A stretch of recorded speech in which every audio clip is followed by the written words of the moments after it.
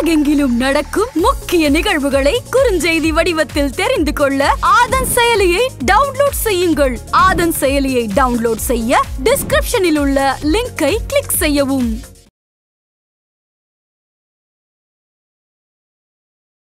Hi Vinod. வணக்கம் madam. வணக்கம். கொஞ்ச நாளா பாத்தீங்களா, ஒரு தொடர்ச்சியா ஒரு நேம் நம்ம காதுல விழுந்துகிட்டே இருக்கு, நம்மள சுத்தி சுத்தி வந்துகிட்டு இருக்கே அந்த நேம். என்ன madam? Sivakarthikeyan ஐலானா? Chat, Jaffer chat. ஓ ஆமா, அவரா? பயங்கரமான ஆளாச்சே அப்படின்னு அந்த காமெடி எல்லாம் போடுவாங்க. காமெடியில போடுவாங்களா? இல்ல மேடம், அப்படி ஒரு காமெடி வரும்ல. ஆமா ஆமா, அவர் ரொம்ப பயங்கரமான ஆளுதாங்க.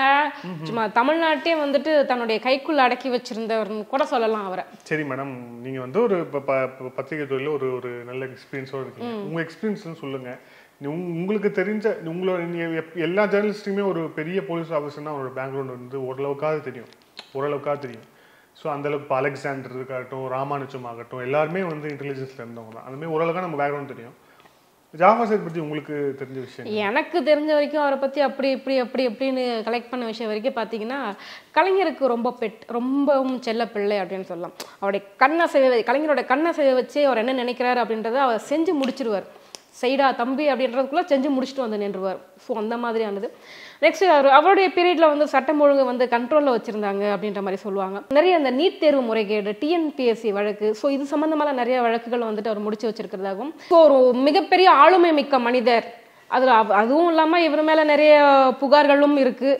ஸோ ஓவராலாக அப்படி ஒரு விஷயமும் போய்கிட்டு இருக்கு. பாசிட்டிவும் இருக்குது, நிறைய நெகட்டிவ்ஸும் இருக்குது. ஸோ நீங்கள் இதை எப்படி பார்க்குறீங்க?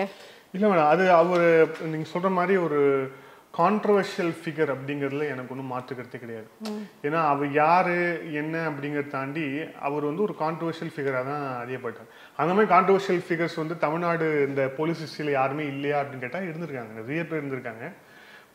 நமக்கு நம்ம ரெகுலராக நம்ம இன்டர்வியூ எடுக்கிற ஆதாரம் சார் வந்து ஒரு காலத்தில் வட சென்னையில் வந்து ரொம்ப பெரிய போலீஸ் ஆஃபீஸர். நிறைய சொல்லுவாங்க, ராஜாராம் சார் பற்றியே நிறைய விஷயங்கள் சொல்லுவாங்க. ஸோ அந்த மாதிரி போலீஸ் ஆஃபீஸர்ஸ்னாலே அந்த மாதிரி விஷயங்கள் இருக்கும். பட் ஜாஃபர் சேட் பொறுத்தவரை அவருடைய அந்த ட்ராக் ரெக்கார்டு பார்க்கும்போது ஒன்று போலீஸ், இன்னொன்று பொலிட்டிக்கலுக்கு நிறைய ஸ்டோரிஸ் இருக்குது. பொலிட்டிக்கல் தான் அப்படியே பஞ்ச் ஆஃப் ஸ்டோரிஸ். ஜாஃபர் சேட்னா என்ன, பொலிட்டிக்கலாக அவர் பண்ண மிஷன்ஸ், ஆப்ரேஷன்ஸ்லாம் என்னென்னு பார்த்து சொல்கிறவங்க தான் ஜாஸ்தியான பேர். பட் ஆனால் டிபார்ட்மெண்டல் சைடு அப்படின்னு பார்த்தோன்னா ஒரு ப்ராப்பரான ஒரு ஆஃபீஸர் ரேங்க்ல ஒரு ஆஃபீஸர்ஸ் வந்து படிப்படியாக போவாங்கல்ல, அந்த ஹைராக்கிக்கு படிப்படியாக போவாங்கல்ல, அந்த மாதிரி போகிற ஒரு மனுஷர் தான். உள்ள வராரு 1986 ஒரு 86 பேட்ச் அவரு. ஸோ அதுலேருந்து அப்படியே கன்யூ வர ஃபர்ஸ்ட் வந்து ஏஎஸ்பி ஆஃப் தஞ்சாவூர், அதுதான் அவரோட first posting. ASP of Thanjavur டிஸ்ட்ரிக்ட்னா அப்போ ஒருங்கிணைந்த தஞ்சை மாவட்டங்கிறது பெரிய மாவட்டம்.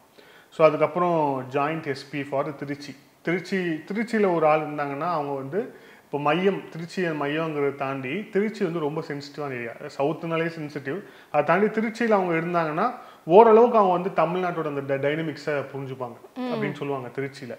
அதுக்கப்புறம் எஸ்பியா இருந்திருக்காரு. எஸ்பியா அதுக்கு ராமநாதபுரம், விருதுநகர், தஞ்சாவூர், தர்மபுரி. ராமநாதபுரம், தர்மபுரிலாம் எவ்வளவு சென்சிட்டிவான ஏரியான்னு தெரியும். ஸோ ஒரு எஸ்பிங்கிறவர் அந்த மாவட்டத்தை சொல்லுவாங்க, இவர் எந்த டிஸ்ட்ரிக்ட் போறாரோ அந்த டிஸ்ட்ரிக்ட் ரவுடிங் எல்லாம் அப்படி பயப்படுவாங்களாம். ஒரு உள்ள வந்துட்டாரு அப்படின்ற மாதிரி, அவ்வளோ ஒரு அந்த டிஸ்ட்ரிக்டே வந்துட்டு அந்த அளவுக்கு கண்ட்ரோல்ல வச்சிருந்தாரு அப்படின்ற மாதிரி சொல்லுவாங்க.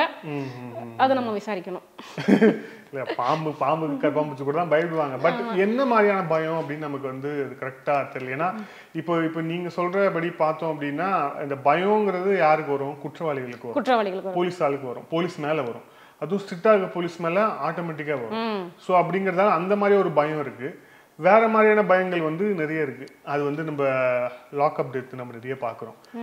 லாக்அப் மரணங்கள் வந்து நம்ம ஏகப்படுவது பாக்குறோம். ஜெயில்னால எனக்கெல்லாம் பயம்பா. கண்டிப்பா ஜெயில்னாலே எனக்கெல்லாம் ரொம்ப பயம். எனக்கெல்லாம் ரொம்ப ஜாலி. நானும் பிக்னிக் ஸ்பாட் மாதிரி போயிட்டு வந்தேன். ஏன் மேடம் நீங்க நமக்கு சென்னையில நம்ம சென்ட்ரல் ஜெயில் அந்த இடிக்க போறதுக்கு முன்னாடி ஒரு எக்ஸிபிஷன் விட்டாங்க, அது போய் பார்க்கும்போது எல்லாம் வந்து மிரண்டாங்க. பட் நம்ம ஒரு பத்திரிகையாளர் நம்ம பயப்படவும் கூடாது, ரொம்ப அப்படியே பெருமையா நினைக்கவும் கூடாது. அதே நியூட்ரலா என்ன அப்படியா பார்த்து தெரிஞ்சு வச்சுக்க நல்லது. ஸோ இவர் வந்து எஸ்பியா ராமநாதபுரம், 4 டிஸ்ட்ரிக்ட்ல எஸ்பி. ராமநாதபுரம், விருதுநகர், தஞ்சாவூர், அதுக்கப்புறம் ஸ்பெஷல் பிரான்ச் ஐபி, அதுல வந்து செங்கல்பட்டு டிவிஷன். ஸோ அந்த மாதிரின்னு சொல்லிட்டு ஒரு ஓவராலா தமிழ்நாடு முழுக்க ஒரு இந்த காவல்துறை சார்ந்த பணியில வந்து எக்ஸ்பீரியன்ஸ் இருக்கக்கூடிய ஆள் தான் ஜாஃபர் சேட்.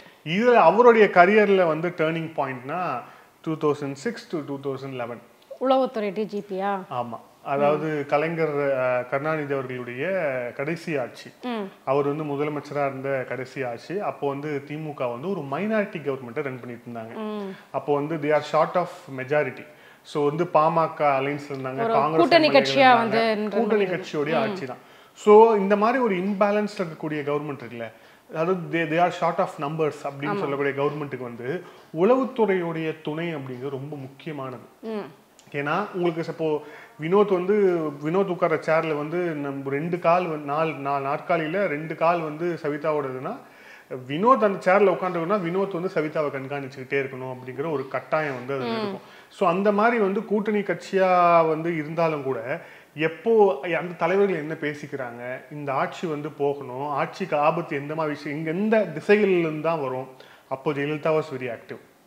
ஸோ அவங்க வந்து ஆக்டிவா இருந்தாங்க. விஜயகாந்த் அவர்கள் வந்து கட்சி ஆரம்பிச்சு அவர் வந்து ஒரு 10% நோக்கி வாக்குகளை நோக்கி திமுக அகைன்ஸ்டா நிறைய பிரச்சனைகள் அந்த சமயத்துல போயிட்டே இருந்தது. முக்கியமான பிரச்சனை ஈழம் பிரச்சனை, இலங்கை போர். அது இன்னொரு விஷயமும் அந்த பவர் கட்டும் அந்த சமயத்துல ரொம்ப அதிகமாக இருந்தது, நிறைய விமர்சனத்துக்குள்ளாச்சு. அப்போ வந்து மின்சாரத்துறை அமைச்சராக அந்த ஆற்காடு வீராசாமி ஜெயலலிதா அவர்கள் வந்து மின்துறை அமைச்சர் இல்ல மின்வெட்டு அமைச்சர் தான் கூடுவாங்க. அது நிறைய பிரச்சனைகள் அந்த சமயத்துல போய்கிட்டே இருந்தது. ரொம்ப பிரபலம் மின்வெட்டு அமைச்சர் ஆற்காடு வீராசாமி. ஸோ ஏகப்பட்ட பிரச்சனைகள். ஸோ ஒரு மைனாரிட்டி கவர்மெண்ட்டை 5 வருஷம் சக்சஸ்ஃபுல்லா ரன் பண்றதுங்கிறது அது ஒரு பெரிய சாதுரியம். அந்த சாதுரியத்தை வந்து கலைஞர் கருணாநிதி அவர்கள் செய்தார்னா அதுக்கு வந்து உறுதுணையா இருந்தது ஜாஃபர் சேட் அப்படின்ட்டு வந்து சொல்லப்படுவது உண்டு. அதுக்காக அவர் செஞ்ச விஷயங்கள் நிறைய பேர் ஏகப்பட்டது சொல்லுவாங்க. பட் ஆனா ஒரு ஒரு ஒரு உளவுத்துறையுடைய ஒரு தலைமை அதிகாரியா அவர் செய்த விஷயங்களை வந்து இதுதான் பட்டியல் போடுவாங்க. ஸ்டாலின் ஐயா வந்து கலைஞர்கிட்ட இருந்து நிறைய விஷயம் கத்துக்கிட்டாருன்னு தான் சொல்ல முடியும் அந்த ஆட்சியை பார்த்து. நிச்சயமா. அது அவரு கத்துக்கலாம். அவரு தான் 2009 அப்புறம் அவர் தான் துணை முதலமைச்சர். அப்பயே வந்து அவருக்கு வந்து ஒரு எலிவேஷன் கொடுத்துட்டாங்க. பட் ஆனா அந்த ஆட்சி வந்து சந்திக்காத சிக்கல்கள் இல்லை. ஒன்னொன்னா உங்களுக்கே சொல்றேன் பாருங்க, 2008 2007 காலகட்டங்களில் இந்த சட்டக்கல்லூரி மாணவர்களுடைய அந்த போராட்டம் ஹைகோர்ட்டுக்குள்ள பூண்டு அடிச்சது, போலீஸ் அடிச்சாங்க, அந்த வாசல்ல வச்சு மண்டையை போடுறதுலாம் இருக்கும். அதுக்கப்புறம் தான் ஹைகோர்ட்டுக்கு தொழிற்படை பாதுகாப்பு வந்து கொடுக்கப்பட்டது. அப்புறம் தினகரன் ஆபீஸ் எரிக்கப்பட்ட சம்பவம். அதுக்கப்புறம் வந்து இந்த ஈழம் அந்த இறுதிக்கட்ட போராட்டம் கூட அப்பதானே வந்துச்சு. இல்ல, கூடங்குளம் போராட்டம் வந்து ஜெயலலிதா அவர்கள் 2013 அப்புறம் நினைக்கிறேன். ஈழம் சம்பந்தமான போராட்டம் வந்தப்போ அவன் உண்ணாவிரதம் இருக்க ஆரம்பிச்சிட்டாங்க எல்லா இடத்துலயுமே. அங்க அந்த கொந்தளிப்பான அந்த இறுதிக்கட்ட போர்ல உண்ணாவிரதம் இருந்தாரு மெரினா பீச்ல. ஆமா, உண்ணாவிரதம் இருந்தாரு. கரெக்ட். ரொம்ப நேரம் உண்ணாவிரதம் இருந்தாருல்ல. உண்ணாவிரதம் இருந்தாரு. Correct madam. எவ்வளவு கஷ்டப்பட்டு உண்ணாவிரதம். என்ன சொன்னேன் நான், ஒன்னும் தப்பா சொல்லி ரொம்ப நேரம் உண்ணாவிரதம் ஞாபகப்படுத்துறேன் உங்களுக்கு. அஃப்கோர்ஸ். சோ எல்லாரும் போராட்டம்னு வந்து பயங்கரமா அறிவிச்சாங்க. அங்க போராட்டம், லைலா கல்ஜி மாணவர்கள் போராட்டம், வழக்கறிஞர்கள் போராட்டம், அவங்க போராட்டம், இவங்க போராட்டம்னு சொல்லிட்டு ஒரு போராட்டகரமா ஒரு கொந்தளிப்பா இருந்தக்கூடிய சூழல் இருந்தது. ஸோ இந்த மாதிரி நிறைய சிக்கல்கள், நிறைய சவால்கள், இது எல்லாத்தையுமே கடந்து தான் அந்த 2011 ஆட்சி வந்து இருக்குன்னு சொல்லலாம். ஸோ இந்த மாதிரியான கிரிட்டிக்கலான சுச்சுவேஷன் எல்லாத்துலேயுமே வந்து உதவியவர், அந்த அரசை வந்து பாதுகாத்தவர் ஜாஃபர் சேட்னு சொல்லுவாங்க.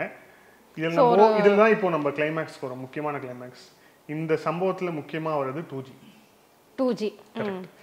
இதே காலகட்டத்தில் தான் அந்த 2G அப்படிங்கிற 1,76,000 கோடி லாஸ் ஏற்படுதுன்னு சொல்லிட்டு அந்த ஜாஃபர் சாரோடைய நேமும் வந்து கண்டினியூஸா அவர் பேரும் வந்து உள்ள சிக்கல்ல மாட்டிக்கிட்டே தான் இருக்கு இல்லையா?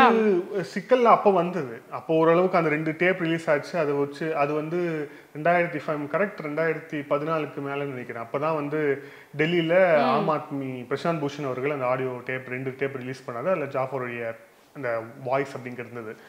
ஆனா அந்த 2G கேஸோட இன்வெஸ்டிகேஷன், அதுல ஜாஃபருக்கு இருந்த பங்கு, அது எல்லாத்தையுமே தான் இப்ப வெளிவந்து கொண்டிருக்கிற இந்த டேப் எல்லாத்துமே வந்து அடையாளப்படுத்துது. ஸோ ஜாஃபருடைய பங்கு எந்த அளவுக்கு அதுல இருந்தது.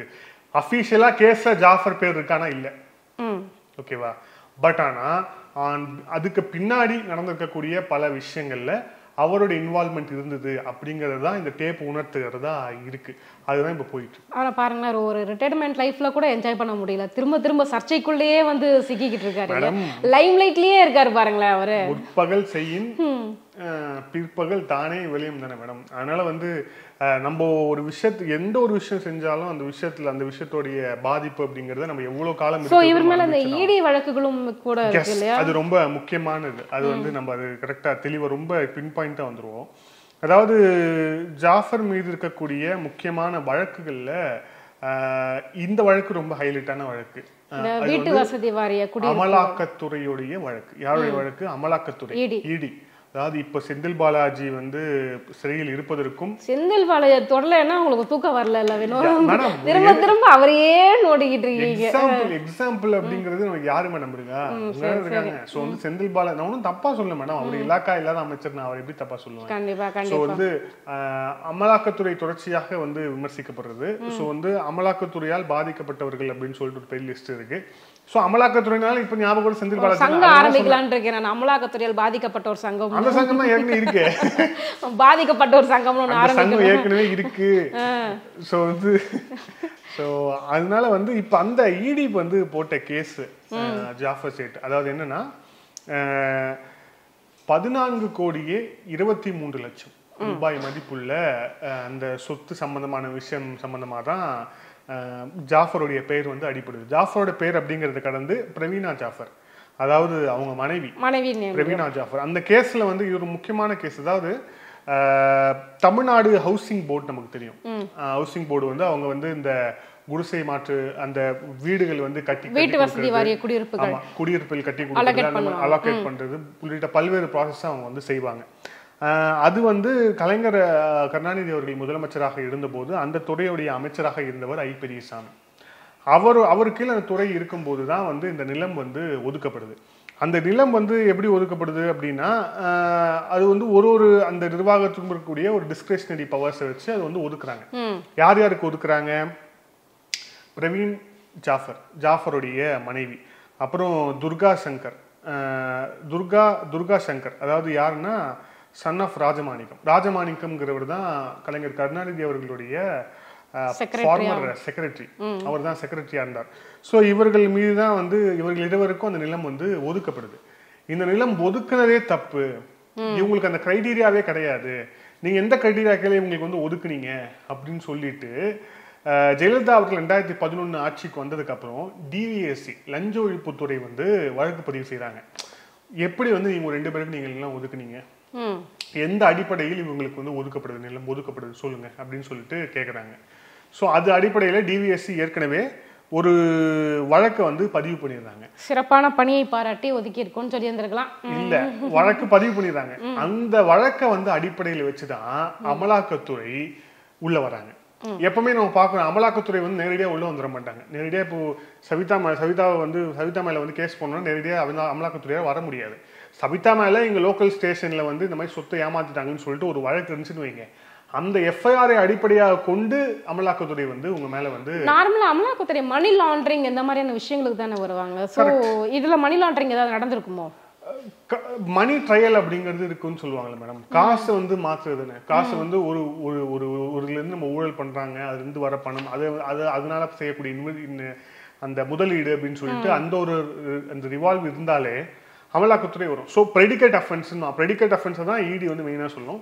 ப்ரெடிகேட் அஃபென்ஸ் அப்படிங்கிறது ஏற்கனவே வந்து லஞ்ச ஒழிப்புத்துறை வந்து போட்ட புகார், அதை அடிப்படையா வச்சு அமலாக்கத்துறை வந்து இதுல வந்து இன்வெஸ்டிகேட் பண்ண உள்ள வராங்க. அப்பதான் இது வந்து அமலாக்கத்துறை பதிவே செய்திருக்கிறாங்க. The wrong allotment of government discretionary quota GDQ plots was done by I Periyasamy, then the Minister of Housing and Urban Development, Government of Tamil Nadu. அதாவது தவறான முறையில் இந்த ஒதுக்கீடு நடந்திருக்கிறது அப்படிங்கிறதையும் வந்து இந்த இன்வெஸ்டிகேஷன்ல கொண்டு வராங்க. இதுல வந்து 3ஆவதா ஒரு ஆளை சேர்க்கிறாங்க. அவரு யாருன்னா உதயகுமார், லேண்ட்மார்க் கன்ஸ்ட்ரக்ஷன் சொல்லிட்டு. இவர் கூட தான் வந்து பிரவீன் ஜாஃபரும் துர்கா சங்கரும் 2 பேர் சேர்ந்து அந்த சொத்துக்களை வந்து கொண்டு வர்றது, அந்த சம்பந்தமான விஷயங்கள் ஈடுபட்டாங்க அப்படிங்கிற ஒரு புகார். அதனால இவங்க 3 பேர் மேலதான் வந்து இடி வந்து மெயினா சார்ஜ் பண்றாங்க. யாரு? இவங்க 3 பேர் மேலதான். இது சம்பந்தமான வழக்குல if I'm correct Jaffer சேட்டையும் விசாரிக்கப்பட்டிருக்கிறார். If I'm correct 2020க்கு அப்புறம் ஒரு இதுல வந்து நேரடியா போய் ஜாஃபரை வந்து இடியோடைய விசாரணைக்கு வந்து ஒத்துழைத்திருக்கிறார். ஸோ இது வந்து ரொம்ப முக்கியமான ஒரு கேஸு.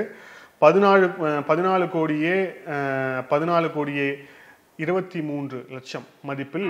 இவருடைய வேலை வந்து சில பேர்த்துக்கு பிடிக்காதனால வேணும்னே பழி போட்டுட்டாங்க, இவர் மேல காழ்ப்புணர்ச்சிகரமா அபாண்டமாக பழி சுமத்தப்பட்டது அப்படின்னு ஒரு சிலர் சொல்லிட்டு இருக்காங்களே வினோத். இல்ல என்னன்னா இப்ப நீங்க என்ன சொல்றீங்க, இவர் வந்து பயங்கரமா சர்வீஸ் எல்லாம் பண்ணிட்டாரு, அதை பாராட்டி அவர்களுக்கு கொடுத்திருக்காங்க அப்படின்னா எத்தனை பேருக்கு நீங்க கொடுத்துருக்கீங்க? எனக்கு தெரிஞ்சு இந்த வீரப்பன் கேஸ்ல இந்த STF டீம் இருக்காங்க இல்லையா, ஸ்பெஷல் டாஸ்க் போர்ஸ், அந்த டீம் வந்து பாராட்டும் விதமா ஜெயலலிதா அவர்கள் நிலம் ஒதுக்குனது, அவங்களுக்கு பதவி உயர்வு உள்ளிட்ட விஷயங்கள்ல பண்ணாங்க. அதுக்கப்புறம் வேற யாருக்காவது பண்ணாங்களான்னு தெரியல. அந்த மாதிரி இவங்களோட கான்ட்ரிபியூஷன் என்ன, இவங்க 2 பேரோட கான்ட்ரிபியூஷன் என்ன, எல்லாருக்குமே இந்த மாதிரி நீங்க ஒதுக்குவீங்களா, இது எப்படி ஒதுக்குனீங்க, ஏன் ஒதுக்குனீங்க, ஒதுக்கணும்னு அவங்க என்ன பண்ணாங்க, மூணாவதா வந்து கலைஞருடைய நம்பிக்கைக்குரிய ஒரு ஆள் இல்லையா, சோ அதுக்காக ஒதுக்கி இருக்கலாமோ? மேடம் நம்பிக்கை இருக்கிறதுக்குலாம் நீங்க வந்து நம்பிக்கை இருக்குன்னா உங்க சொத்துல இருந்து ஏதாவது 4 கிரவுண்ட் எழுதி கொடுக்கலாம்ல. இது வந்து அரசோடைய சொத்து, அரசோடைய காது. ஏற்கனவே டான்சி வழக்கு வந்தது ஜெயலலிதா மேல. ஏன் வந்தது, அது வந்து டான்சி அப்படிங்கிற அந்த நிலம்ங்கிறது அரசுக்கு சொந்தமான நிலம்ங்கிறதால தான் அது பெரிய சர்ச்சைக்குள்ளான விஷயமா மாறிச்சு. அதுல வந்து முதலமைச்சராக இருந்த ஜெயலலிதா ராஜினாமா செய்தார். அப்பதான் ஓ பன்னீர்செல்வம் அவர்கள் முதன்முறையாக முதலமைச்சராக தேர்வானார். ஸோ அந்த அளவுக்கு அது வந்து ஒரு அரசாங்க நிலம் வந்து எப்படி இப்படி போச்சு அப்படிங்கிறதால தான் கேஸு. டிவிஎஸ்சிலையும் இருக்கு இந்த கேஸு. அந்த கேஸ் அடிப்படையாக வைத்து இடி இன்வெஸ்டிகேட் பண்ணிட்டு இருக்காங்க. இதுல விசாரணை முடிந்தால் என்ன ஆகும்னு எல்லாருக்கும் தெரியும். ஸோ உப்பு சாப்பிட்டா தண்ணி குடிச்சே ஆகணும் கண்டிப்பா. அது வந்து அதுல வந்து எந்த இதுவுமே கிடையாது. ஸோ இது நம்ம எதுக்காக சொல்றோம் அப்படின்னா, ஜாஃபர் மீது இருக்கக்கூடிய சமீபத்திய ஒரு குற்றச்சாட்டு அப்படிங்கறதால தான் இந்த வழக்கு பத்தி நம்ம பேசியிருக்கோம். அதை தாண்டி அவர் செய்த விஷயங்கள், அவர் போலீஸ்ல வந்து கடந்து வந்த பாதையெல்லாம் பேசியிருக்கிறோம். ஆனா இந்த டேப்ஸ்னால அவருக்கு என்ன மாதிரியான பாதிப்பு ஏற்படும் அப்படிங்கறது வந்து யாராலையுமே தெளிவா இன்னும் சொல்ல முடியல மேடம். அதுதான் நம்ம உண்மையா என்னன்னா திமுக தரப்புல இருந்தே சொன்ன மாதிரி, நீங்க முன்னாடி வீடியோல சொன்ன மாதிரி ரொம்ப அமைதியா தான் இருக்காங்க. ஒரு ஆட்சேபனை தெரிவிக்கல, ஒரு எதிர்ப்பு தெரிவிக்கல, ஒரு அறிக்கை கூட வெளியிடல இது வரைக்கும் இல்லையா? அதுக்கு என்ன சொல்றாங்கன்னா, இன்னும் என்னென்ன ஆடியோ இருக்குன்னு யாருக்கும் தெரியாது, மொத்தமா வரட்டும், மொத்தமா சேர்ந்து வெளியிட்டிருக்கோம் அப்படின்னு. இன்னும் என்னென்ன ஆடியோக்கள் அண்ணாமலை கைவசம் இருக்கிறது, இன்னும் என்னென்ன ஆடியோக்கள் மற்றவர்கள் கைவசம் இருக்கிறது, அதுல என்ன மாதிரியான விஷயங்கள் பேசப்பட்டிருக்கிறது, எந்த விஷயமுமே இப்ப இருக்கும் யாருக்குமே தெரியல. Nobody has an idea. So அதனால இதுல என்ன இருக்கு அப்படின்னு தெரியாம நாம போய் முந்தி அடிச்சுக்கிட்டு வந்து ஏதேனும் ஸ்டேட்மெண்ட் கொடுத்தா அது நாளைக்கு நமக்கு பேக் ஃபயர் ஆகுமோ அப்படிங்கிற ஒரு அமைதி கூட அந்த சரப்புல இருக்கலாம். மிஞ்சி போனா ஏஐ வாய்ஸ்ன்னு சொல்லலாம். ஆனா அது எப்படி போகும் அப்படிங்கறத நம்ம பொறுத்து தான் பார்க்கணும். அது என்ன ஆக போகுது அப்படிங்கிறது. அதுல என்னன்னா, இந்த மூலியமா ஒரு வேண்டுகோள் வச்சிடலாமா, ஆடியோ வெளியிடுபவர்கள் இனி வீடியோவாகவும் சேர்த்து வெளியிட வேண்டுகிறேன். வீடியோ வந்து எப்படி மேடம் இது பண்ண முடியும்? ஆடியோ வந்து டேப் பண்றாங்க, ஆடியோ அது வந்து இது பண்றாங்க. வீடியோனா அது என்ன பண்றது? வீடியோலாம் எவ்வளவு டெக்னாலஜி வந்திருக்கு, பண்ணட்டும்.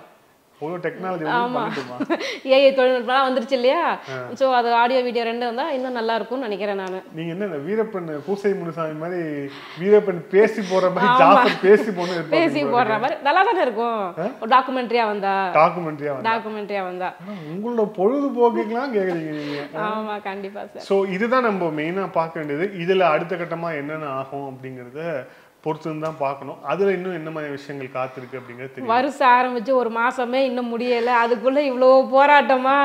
சரி, டிசம்பருக்குள்ள என்ன வருதுன்னு பார்ப்போம். நிச்சயமா. இன்னொரு விஷயத்துல பொறுப்பா பேசணும். நன்றி.